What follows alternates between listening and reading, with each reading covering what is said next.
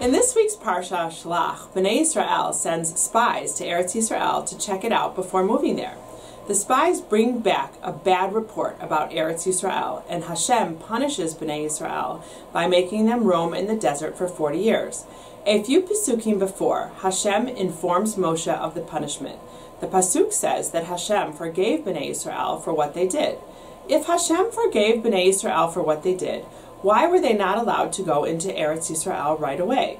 Rabbi Moshe Kormornik answers that sometimes after one makes a mistake, it is not always best to retrace your steps and try again. Oftentimes you need to find a more appropriate route. So too, Hashem saw that Bnei Israel made a mistake and decided that the best way for them to go now was with a different route, even though it would be much longer. Even though Hashem forgave them for their sin, they still needed to take a new route as a consequence for what they did. Shabbat Shalom.